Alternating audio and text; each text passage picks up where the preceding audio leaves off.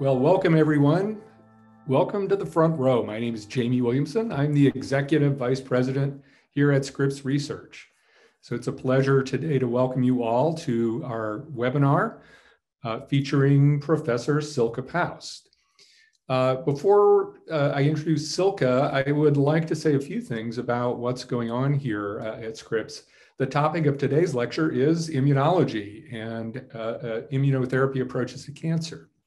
But Scripps was actually founded on the subject of immunology, and Frank Dixon was the first president of Scripps Research, and he recruited a number of exceptional colleagues here, including some of you may know Charlie Cochran, who is the inventor of surfaxin. And Frank led the Scripps Research until 1987, and then he was succeeded by Richard Lerner. And Richard was also an immunologist. He created antibody libraries, and he developed the humanized antibody technologies that led to the creation of medicines you might have heard of, including Humira and Benlysta. And actually, Richard was the one that hired me to come to Scripps about 25 years ago. So the current chair of immunology is Professor Dennis Burton. And he has a tremendous program on looking at neutralizing antibodies, in particular against HIV and COVID. And he's been ranked as one of the 10 best immunologists in the world. So we have a really stellar group of people here at Scripps Research developing vaccines. Universal flu vaccine is in the works. We recently got a $67 million grant for pandemic preparedness, trying to make antivirals available in case we have another episode such as we recently endured. And more to the point for today, we're going to hear about cancer immunotherapies. So before I introduce Silke, I think one of the reasons cancer is so tough is cancer cells basically play a game of hide and seek against our immune system. The immune system is always trying to track down foreign invaders, but the cancer cells are trying to, mask themselves from being detected by the immune system. So immunotherapy is harnessing the power of the immune system to actually target and kill cancer cells. There's a lot of gains in this area, tremendous effort. There's all kinds of promising therapies, but some cancers are extremely difficult to treat, and in particular, some are resistant to immunotherapy. And so Silke is going to tell us today about natural killer cells that can be trained to seek out and attack the cancer cell. So by developing these immunotherapies really requires basic research. There's a lot of stuff that goes on behind creating a new medicine. And so what we're going to hear from Silke today is some of this amazing basic research targeting a very, very difficult cancer. So with no further ado, I'd like to introduce our up-and-coming star in immunology, Silke Paust. Welcome. Thank you, Jamie, for the kind introduction. It's really a pleasure to be here, and I'm very excited to meet all of you by Zoom and to have the opportunity to share some of the more recent work that my laboratory has focused on over the last couple of years. Today, we're going to talk about tackling a very difficult to treat highly metastatic tumor, pancreatic cancer, and what we have learned over the last few years about this tumor, its immune cells, and how we might be able to supercharge a specific type of immune cell to treat this very terrible disease. I was asked to introduce myself and my lab with just one slide in the beginning of the talk, and science is really teamwork, and my lab is where the discoveries are made. And so most of the slide is dedicated to the people who work very hard every day to advance basic research knowledge. I became interested in immunology in the 10th grade in high school after we had one lecture, a very basic one on immune cells and the fact that there is such a thing as an immune system that fights disease. And I really walked away from that lecture feeling like I didn't quite get the full story. And so I decided to study abroad in the United States to learn more about immune cells and how they work. First in Wisconsin, studying biochemistry. Both of my parents are chemists, and so that's the most bio that was allowed. And later on at Harvard, where I got my PhD in immunology. As Jamie mentioned, I had the privilege to be supported by 3 fellowships in immunology, and they allowed me to really dive into this natural killer immune cell.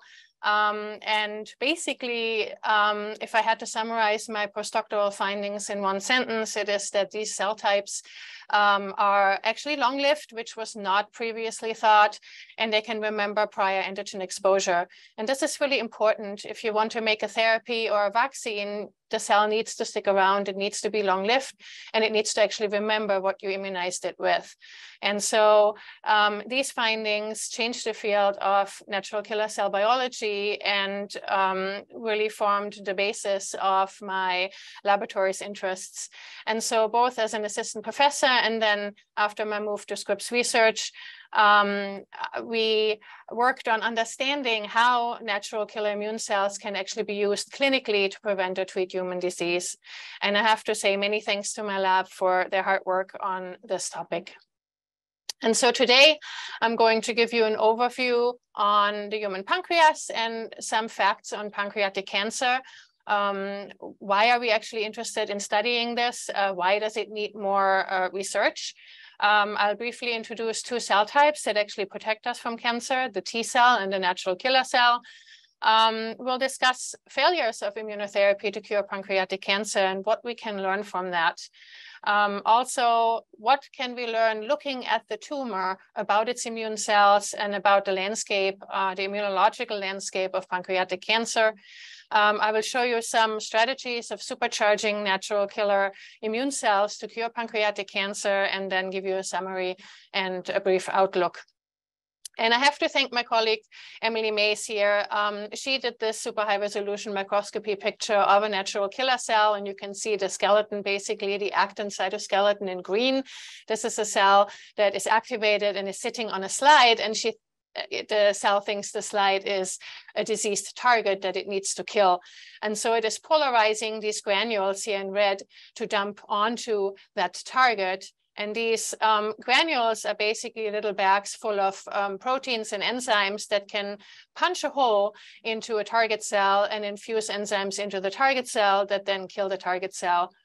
NK cells are very efficient in doing that. They can kill multiple cells at once, repeatedly, and they can do this very quickly within minutes.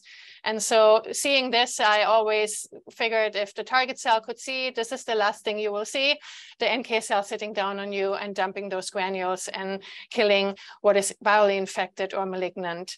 And this process goes on in us every day. This is why we keep healthy, and during infection and malignancy, it is hopefully augmented and keeps us from developing severe disease. So the pancreas is this sausage-shaped organ behind your stomach, and it helps your digestion and it regulates your blood sugar. There's an exocrine and an endocrine portion, and this basically just means the pancreas secretes things into the bloodstream or the stomach. And basically the exocrine portion secretes digestive enzymes. This helps you digest fat and protein in your diet. And the endocrine portion secretes hormones, which then regulate your blood sugar. There are about 60,000 pancreatic cancer diagnoses annually in the United States and about 50,000 deaths from pancreatic cancer. Pancreatic cancer has the highest mortality rate of all cancers. This is why we want to study it. It is the 3rd leading cause of cancer-related death after lung and colon cancer. Even though there are only 60,000 diagnoses annually, it is still the 3rd leading cause of death. And the overall 5-year survival rate is very low. It is about 9 or 10%. Most of pancreatic cancer diagnoses are pancreatic duct adenocarcinoma, and this is the type of tumor we're studying. And it's basically the duct here and not the cells that secrete things. And why that is, we don't quite know, but the majority of pancreatic cancer diagnoses are PDAC, basically. And so here is a graph that shows you the progress made in the 5-year survival rate So how many people are still alive 5 years after their initial diagnosis for various cancers? And it starts in the 1970s and it ends at 2015. And you can see here that pancreatic cancer is really on the bottom. And we went from 2% to about 8% on this graph, while many other cancers, including skin, breast, prostate, leukemias, really improved in their 5-year survival rate, and some of them are quite high. Pancreatic cancer has not improved, and this is true worldwide, not just in England. The graph here is from England, but if you look at other countries, the US, Canada, New Zealand, Australia, everybody's hovering mostly in the single digits. And so we've really failed to improve long-term survival for pancreatic cancer patients. The reason for this is that pancreatic cancer is often diagnosed as a late-stage disease. I am not a doctor, but from the publications, I gather that basically people have some indigestion, some symptoms, but they're diffuse and they're not necessarily making one think, oh, there's something really wrong with me, I need to go to the doctor.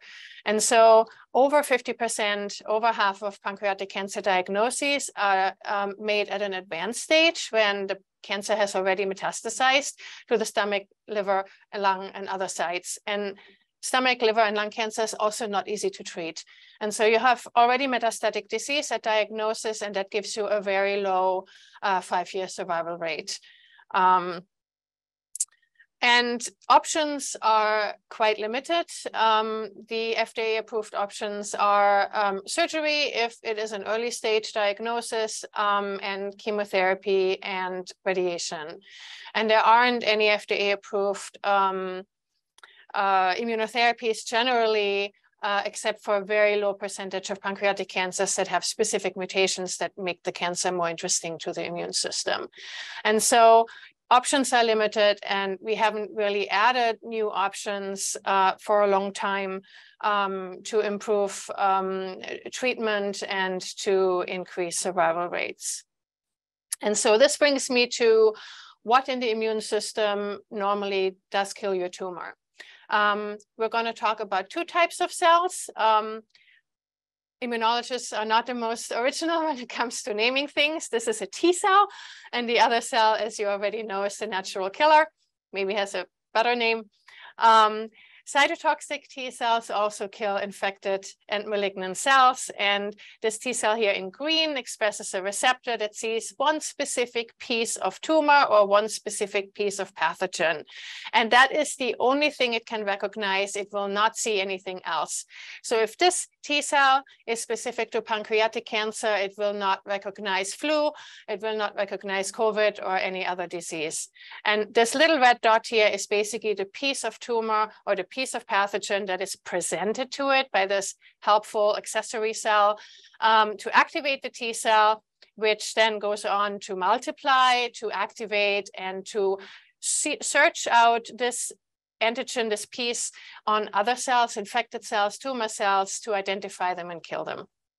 This process takes time. And this is why, you know, when you're sick, you don't immediately get better. Oftentimes it takes a few days, you know, if you have a cold, and, you know, until you feel better, your T cells are activated, your T cells are proliferating, your T cells are starting to help, you know, eradicate the infection, and then you feel better. This takes several days. And so we have 2 things about T cells. They take several days to get activated, and then they are also very, very specific for one single piece of pathogen or tumor. The good news is we have many different T cells, and so we can see many different pathogens and many different pieces of tumor because we have so many of them, but one really only has one job and one specificity. And K cells are a little bit different. These natural-born killers ask 2 very simple questions. Do you look healthy to me, or are you stressed? And so a healthy cell here on the top will basically have this piece, this MHC class 1 that presents to the T cell the piece of pathogen or tumor. If it's a healthy cell, it will have a healthy level of this protein, and that will ligate an inhibitory receptor on the NK cell, and the NK cell will not be activated to kill. If the cell is healthy, it will also not be stressed, and it will not upregulate what we call stress ligands. those are not as specific as these little pieces of pathogen or tumor. They are general stress ligands that basically say, hey, I'm not feeling well. I might be infected, I might be malignant, my genome might be damaged, I am under stress and I am not normal. So if you have a stressed cell or an infected cell, a tumor cell here on the bottom, then these activating ligands are activated, they're expressed on the cell, and these then ligate activating receptors on the natural killer cell to go ahead and kill this. Oftentimes, these malignant or infected cells try to trick the T cell by downregulating this protein so that they cannot be seen by the T cell. Luckily for us, the natural killer cell can actually detect the absence of this molecule as a lack of inhibition. And so you get lack of inhibition plus activation. The NK cell sees a stressed cell that looks abnormal and it will be activated to kill it. And then you get those red granules that basically polarize and get dumped on the cell to punch holes into it and to kill it. Whether this pathogen is a virus or a bacteria or a cancer, it does not matter to the NK cell. Stress is stress, abnormal is abnormal, and it can basically kill a wide variety of targets, unlike the T cell that is specific to just one thing. So, tumor fighting natural killer cells are great. They can kill tumors very efficiently, but just like if I asked you to do heavy lifting without any breaks, at some point you would get tired. NK cells inside tumors that are overwhelmed and constantly stimulated by this tumor microenvironment get tired, they exhaust, and they change the way they look. And so this happy killing NK cell will stop making its molecules to form these pores and kill cells. They will stop making signaling molecules to tell other immune cells to come and help. And they will upregulate these off switches that we call immune checkpoints. And so over time, when you overwork your NK cells, it will become exhausted, it will become tired, it will stop working, and it'll have all of these off switches expressed on it. And tumors have learned to exploit this. They can induce these off switches on NK cells, and they can also express ligands to ligate these off switches and tell the NK cell, yes, it's okay, you should be tired and you shouldn't be doing anything anymore. And that way they can grow. So, within the past 20 years, we've actually learned a lot about these off switches, and drugs have been developed to block immune checkpoints. Immune checkpoint inhibition is FDA approved for several cancers. It is often better tolerated than chemotherapy. It is potentially a cure even in metastatic disease, even though only a portion of patients benefit. And those are the ones we think reactivate the immune system to then go and search the body to kill stressed cells or malignant cells. It is used in a variety of solid and hematologic malignancies, so solid tumors and blood cancers. And there are biomarkers available to predict the response to therapy. So your doctor can take a specimen of your tumor and send it to a lab, and they can then investigate it and say, okay, these off-switch ligands are expressed. We think that perhaps this is a candidate for immune checkpoint blockade. And we think immune checkpoint inhibition works through the activation of T cells to fight the tumor. So here's an example. This is lung cancer where this actually worked. You can see here in the brown that with chemotherapy plus checkpoint blockade, the survival was much prolonged and more people survived in the time frame of the study than here in the green, where patients received chemotherapy alone, but no checkpoint blockade. And so the difference between the green and the brown and the green and the blue is the addition of checkpoint blockade in addition to chemotherapy. So in the blue, chemotherapy was given first. That damages the immune system some. So maybe that's why in the brown, you have activation of the immune system and then chemotherapy, and that's perhaps better. But this was a successful study. When clinicians tried this with pancreatic cancer, it was not a successful study. So 2 different checkpoint blockades together even were not able to improve the outcome for pancreatic cancer patients, even when checkpoint blockade was given. The lines overlap, as you can see. So with and without treatment, people progressed the same, and the outlook was not good. At 15 months, there were barely any participants still alive. And so at this point, the scientific community, I think, got discouraged and decided that pancreatic cancer is what we call a cold tumor. It is a tumor that is not interesting to the immune system. It is not inflamed. It is not activating immune attack to the tumor, and checkpoint blockade is ineffective for that. And so that brings us back to surgery, if possible, and chemotherapy and radiation. So I'll summarize first, and then I'll tell you what we did with this. So within the past 40 years, overall survival has not significantly improved for persons with pancreatic cancer. Immune cells fight cancer, but they get tired when they are exposed to tumors for a very long period of time. Some of the causes of this immune cell exhaustion are known and can be targeted with checkpoint inhibitors, which are FDA-approved drugs. And these drugs work for several liquid and solid tumors, but they do not work for pancreatic cancer. And as pancreatic cancer is unresponsive to immune checkpoint inhibition, new therapy approaches are needed. And so my lab wanted to take another look at the tumor and ask what other components of the immune system can we actually harness to eradicate this tumor. So pancreatic cancer, something I can tell you about specimens we get from the clinics, from the biorepository at UCSD, is that sometimes they are so hard that we have trouble cutting them even with a scalpel. They are very fibrous. And so in this picture here, where somebody summarized, the immune cells and the tumor cells in pancreatic cancer, the artist drew this really fibrous hard capsule as these gray lines. And to show you a real life tumor, this is a specimen that we got fresh from the clinic at the day of surgery from a donor who was newly diagnosed and had not undergone chemotherapy or radiation, and who was kind enough to donate their tumor to science. You can see here in red, there is this normal piece of pancreas, and everything that is this greenish color is actually tumor, and the greenish color are collagen fibers in the tumor. And so 41% of this tumor is collagen fibers. And you can see that they're not nicely aligned. They're all over crisscross. And this is really a hard mass, fibrous mass that surrounds tumor cells. And you can see this also here in blue with the Mason's trichrome staining. Everything in blue here is a collagen fiber. And now imagine you're asking your immune system, your immune cells, to go crawl through all of that to find cancer cells to kill.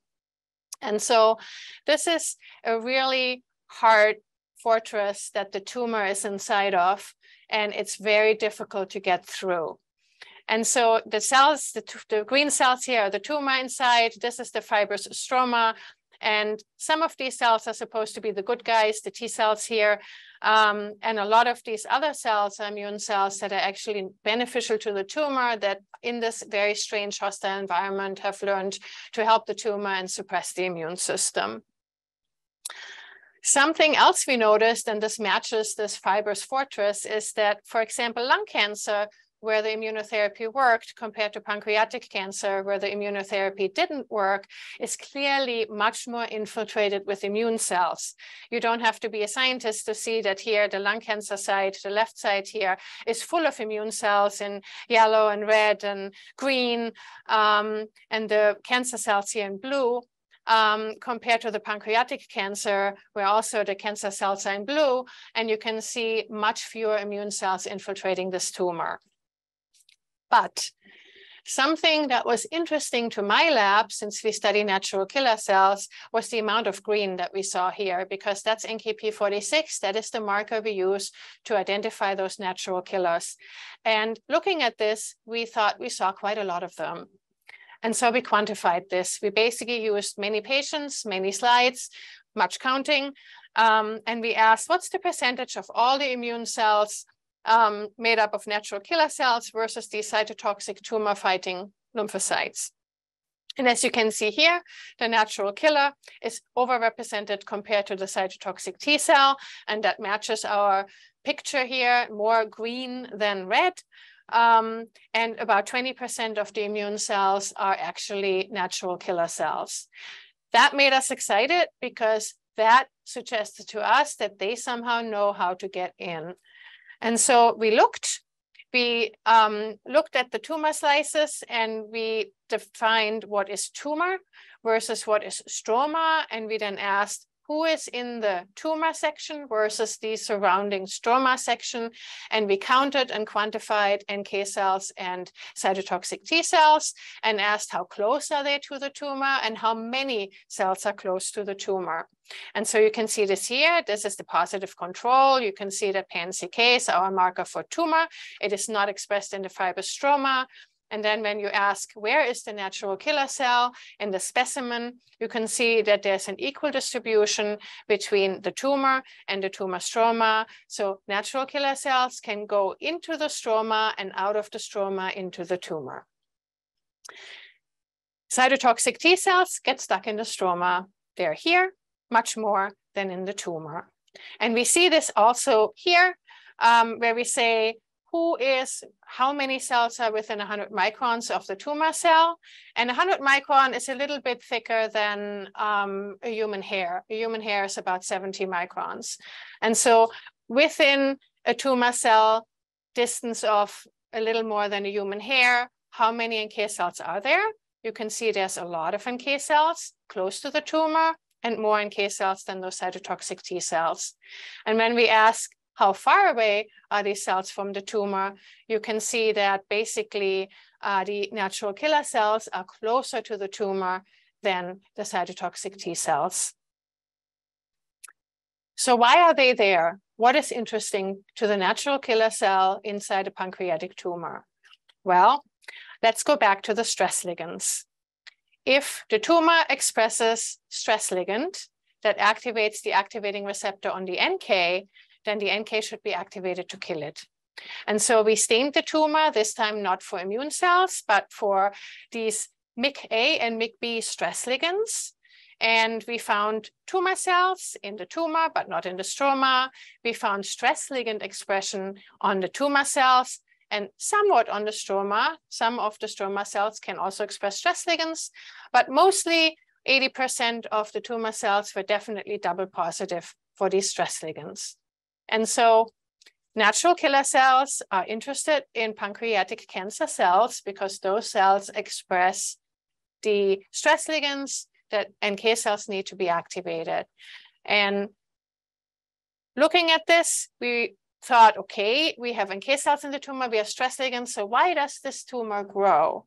Well, when we looked at the expression of this activating receptor on the NK cell and the molecules, those red granules that contain those pore-forming molecules and the enzymes that are needed to kill, our intratumoral NK cells had downregulated all of this. They had an exhausted phenotype. They looked tired. And because of that, the tumor could get away with having these stress ligands and not being killed. And so we had exhausted NK cells inside the tumor that no longer expressed the tools needed to kill tumor. So natural killer cells can infiltrate pancreatic cancer despite its hostile fibrous stroma. In contrast to natural killer cells, the tumor-fighting T cells get stuck in the stroma. And this may help explain why prior immunotherapy didn't work. If we reactivate T cells and the T cell sits on the outside of the tumor in the stroma, but cannot infiltrate the tumor, then maybe it can't kill the tumor.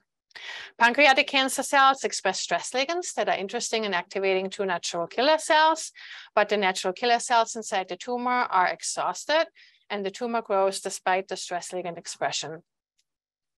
So can we use this stress ligand expression and activated natural killer cells as an immunotherapy to infuse highly activated NK cells to kill pancreatic cancer cells?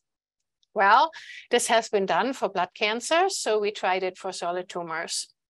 The nice thing about natural killer cells is that you can take NK cells from the blood of healthy donors. So you could take my NK cells and activate them and actually infuse them into you, and they would not harm you because they are inhibited by healthy cells. Unlike T cells, which would see your body as foreign and would start attacking your tissues.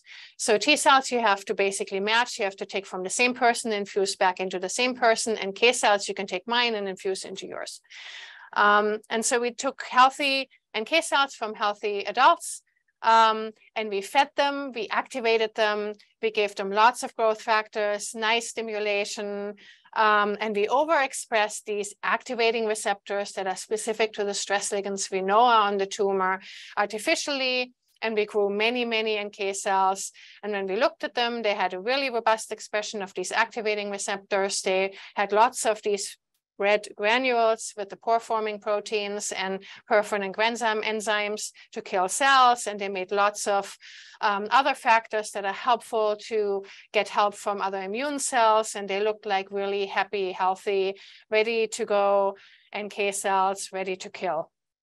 And so we took them and we put them in a dish with food. And we took a tumor from the clinics, a fresh tumor, and we ground it up into a single cell suspension, and we put the cells together and we asked, can the natural killer cell that is not exhausted, that is stimulated and has activating receptors, can they recognize the stress ligands on the tumor cells, and can they actually kill tumor cells in this tumor cell suspension? So in this case, they don't need to crawl through any stroma. This is just the first step in vitro to see if this actually can work. And you can see here, the tumor cells at the starting point, and we get different size tumors. So we have different size, different numbers to start with without the NK cells. And then 6 hours later, in the presence of NK cells, you can see that basically those numbers are reduced. And when you calculate the percent killing here, you can see that for one donor, 75% of the cells were killed in 6 hours. For the second and third and fourth donor, it was 20% and around 55, 60%. And this is in 6 hours. And so our happy, healthy, activating receptor expressing NK cells are very good at killing tumor cells when they're co-incubated in the lab. Now, a dish in the lab is not the same thing as a person in the clinics. And so we wanted to have an in vivo model where the tumor can grow in a live animal and where we can try the therapy in vivo. And so we took tiny little pancreatic tumor pieces and we surgically implanted them into the tail of the pancreas of a mouse that is basically the equivalent of David the Bubble Boy. It's genetically engineered to not have an immune system. And without this immune system, the mouse cannot reject the human tumor. And so this is the incubator that we use for the mouse to grow a human pancreatic cancer. And this mouse can actually also metastasize the tumor. And so we can follow this tumor growth by ultrasound because the tumor is inside the mouse. And so we use ultrasound, and you can see here, you can see the tumor, and we can measure the tumor, and we can get a good estimate of its size. And so this is an example of a cohort where many mice were implanted with the same person's tumor pieces, and they grew tumors over time, and we could track that by ultrasound. And so here we waited until the tumors were 7 millimeters cubed. This is about the equivalent of a 1 inch, a little bit larger than a 1 cubic inch size tumor in a person. So it is a sizable pancreatic tumor. And when the mice reached this 7 millimeters cubed tumor size by ultrasound, we started infusing these supercharged natural killer cells that express this NKG2 deactivating receptor. And you can see here, without the infusion, without therapy, the tumor grows quite substantially in the control group. But when we infuse the therapy here in red, you can see that mice barely grow any tumors. Some mice cleared tumor, and residual tumors in the other mice were really, really small. We also tested if this activating receptor that we're overexpressing is important for this recognition and killing. And you can see here that when we block this interaction between the stress ligand and the activating receptor, we get an increased tumor growth, and we no longer get resolution of disease. We don't get complete responses. So some of these mice, at least by ultrasound, looked like they had cleared tumor. So we stopped the therapy and we waited 6 months. 6 months is a long time for a mouse. A mouse lives about 2 years. And about half of the mice that were in complete remission by ultrasound remained tumor-free for at least 6 months after the therapy was stopped. And in the other half, we found very small tumors when we opened the mice up. And so we don't know if they had always been there and just not visible by ultrasound, or if they had recurred, but none of the tumors were big like this or like that. They were tiny. And so there was either complete remission or stable disease in our animals. And so just to conclude, due to pancreatic cancer's hostile stroma, immune cell infiltration is very low in pancreatic cancer. Nevertheless, 20% of pancreatic cancer's immune cells are natural killer cells, and more natural killer cells than tumor-fighting T cells are located in the tumor and closer to the tumor. Tumor-fighting T cells get stuck in the tumor stroma and they do not reach the tumor cells. In growing tumors, natural killer cells unfortunately get tired, they're exhausted, and they do no longer kill the tumor. And healthy activated natural killer cells, however, can kill pancreatic cancer cells in the lab in a dish. And the same healthy activated natural killer cells can eliminate pancreatic cancer in mice that grow human pancreatic tumors. And 1/2 of mice that reached complete responses remain tumor-free and also metastasis-free for at least 6 months post-therapy, with the other mice having stable disease. And so future directions, this is an early stage project. We think that we've made some progress, but there's still a lot of basic research and outstanding questions to be answered. Our goal are to improve natural killer cell infusion products to lower the required number of infusions. This makes it more friendly for a translation into the clinics. We want to identify the mechanisms natural killer cells use to actually exit the tumor stroma and migrate into the tumor. This is important because we could overexpress this mechanism, and we could perhaps also overexpress it in T cells and help the T cell to get closer to the tumor. Then we would have natural killer cells in the tumor and T cells in the tumor. More is always better, and they might cooperate and help each other in killing the tumor. We want to determine the effect of the therapy on the tumor's metastatic potential. This is very important because even when persons with pancreatic cancer qualify for surgery, they often recur, they have recurring disease either at the same site or at distant sites. So metastatic disease is what kills pancreatic cancer patients. And we have not had sufficient numbers of mice with metastases to statistically evaluate this therapy. So we want to do that. And of course, we want to publish our results because that shares the results with the scientific community.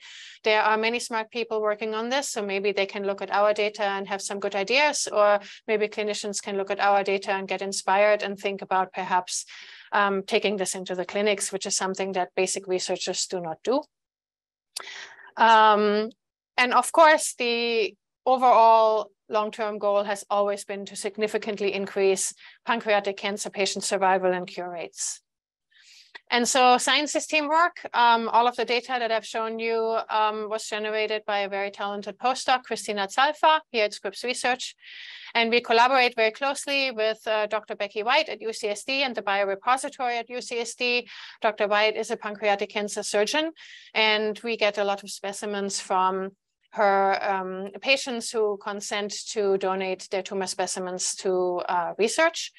And also Dr. Majgan Hosseini, who is at UCSD, she specializes in pathology of the liver and the abdomen, basically, and she can take a look at all of our slides and give us the clinical viewpoint of what our therapy looks like inside the tumor, what she sees from a pathology standpoint, and she can verify for us that our ultrasound data are correct in terms of what we identify as a tumor and what we identify as a cured mouse.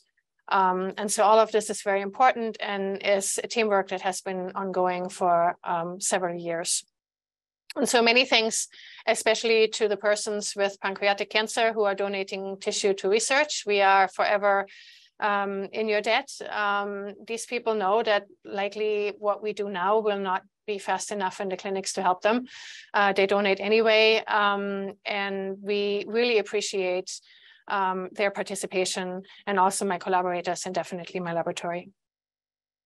And so I'm very happy to take any questions that you might have. Thanks, Silke. Thanks a lot. Terrific presentation. Lots of interest and a lot of questions coming from the audience. I'm going to try to aggregate some of the questions. And so you talked a lot about stress ligands. And so what are the stress ligands? Are they common to all kinds of cancers, or are there some that are peculiar to pancreatic cancer?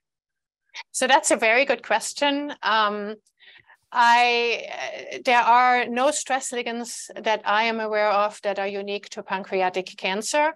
These are common stress ligands that are shared between different cancers and also infectious disease. Stress ligands expressed by infected or malignant cells can also be upregulated by many different cell types in the body. And they are generally low when you are healthy, when the tissue is healthy, when the cell is healthy.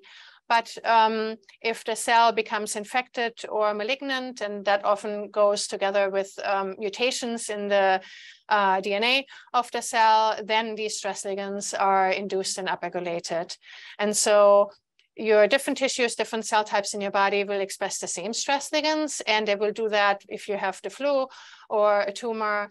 And this is in large part why my laboratory is so interested in them, because we feel that the same natural killer cell infusion product could be used to treat a large variety of different types of diseases.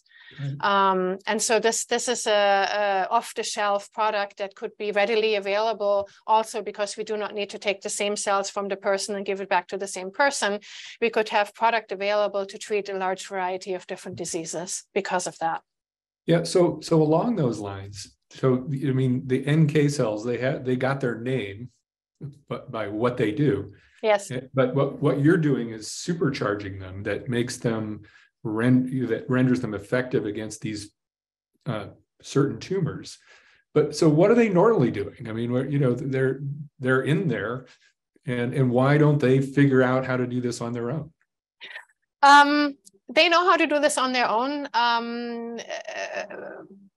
I can tell you, all of you, if you have made it into middle age or older, even if you've made it into your 20s or 30s, your NK cells are normal.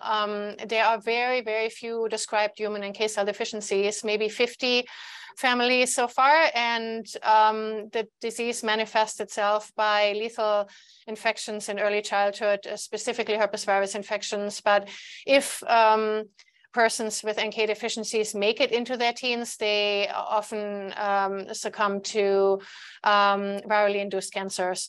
And so the reason most of us walk around healthy and we don't have, lethal herpes outbreak or cancers when we're 3 years old is that our NK cells continuously circle through the body and kill abnormal cells. What happens when you have a tumor grow is that this becomes overwhelming. So instead of basically pulling the weeds in your yard once a week, you have to do it 24/7 until you collapse. Mm-hmm. And there are lots of processes involved in this, but at that point, the tumor wins and outcompetes the NK cell, and the NK cell gets exhausted. And that's where in the last decade, clinicians have started infusing NK cell products. There are different types of NK cell products available. Some are now FDA approved for blood cancers. And we are still basically trying to figure out for which disease, what is the best NK cell infusion product for which type of disease, and how can we make it even better. A couple of viewers circled in on this idea of using collagenases, maybe even getting the NK cells to secrete collagenases to help them wave their way into the tumor. So is there any merit to sort of enzymatic treatment? I know collagenases are used therapeutically for other things, but I haven't seen NK cells engineered to secrete collagenase, but that's an intriguing idea. I think if it were locally contained, that would probably be good, because we don't want to do it systemically in the body. That would not be good for many tissues. But that's a very intriguing idea. I have not seen it in the scientific literature, but that's definitely something to consider. So if I mean, I know you haven't dosed people with these supercharged NK cells, but do you imagine that they would also attack other cancers that are in the body? I would think so. Any stress ligand expressing cell will be a target, especially if it also downregulated this class 1 MHC molecule that is normally used to present to T cells. And tumors often are low in that molecule. But yes, it would not be specific to pancreatic cancer. You could probably use it for multiple tumors. The question then is, do the tumors learn to evade that mechanism as well? Right. There's always the cat and mouse game between the tumor and the immune system, or the virus and the immune system, where one learns from the other. And you know, there will eventually be some tumors, I think, who learn to evade that too. But yes, in principle, every stress ligand expressing tumor should be a target. So, Silke, you were quite clear that this is very early basic research, and that you're hoping that the clinicians, read your papers. But people are really interested, and I think maybe you could shed some light on the process. You know, what would happen next? So, how would you get this into a clinical trial and into patients? I think with more data in preclinical models, if we can make a good case that it is worth testing, physician, especially someone who perhaps already makes these NK cell infusion products for blood cancers, could team up with a colleague on solid tumors, an oncologist to treat solid tumors, and start a phase 1 clinical trial to recruit just for safety. And persons would then be recruited normally if they've exhausted all other options, to see if infusion of these products are safe and well tolerated. So far, at least for the blood cancer trials, the NK cell infusion products have been safe and well tolerated for people who were treated for blood cancers. And there are a variety of products currently in the clinics that either overexpress certain things on NK cells or just activate them generally. If the results are good and from the safety trial, then phase 2 trials would be done. This is a larger group where some efficacy can be determined. If the efficacy is good in the phase 2 trial, then larger trials, phase 3, can be performed. This normally takes years, and it kind of takes it out of my hands into the hands of clinicians. But given that the FDA has now approved some NK cell infusion products to treat leukemias, I think that there could be some safety data already pre-existing to accelerate this process. Yeah, and I mean the prognosis for these cancers is poor, so the entry into research should be facilitated. But you're still saying it's going to be years. And so this is the reality that we have to deal with. But this is extremely exciting. This is cutting edge stuff. We're really proud to have you working on this, and thank you. We really hope that it will turn into a therapeutic approach that can treat people in this and other deadly forms of cancer.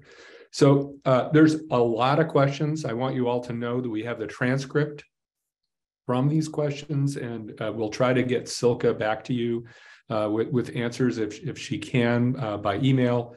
But we want to thank you all for tuning in. It was a really great lecture, a good way to wrap up the season. So this is the final lecture for 2022. And well, so next January, we're going to resume the front row, and I'm going to give a talk. So I also have a research lab, and I'm going to tell you about what's going on in the Williamson lab. And we'll have our podcast star, Drew Douglan, who's going to moderate the front row, but you'll get to find out a little bit about what I do besides administration and hosting the front row.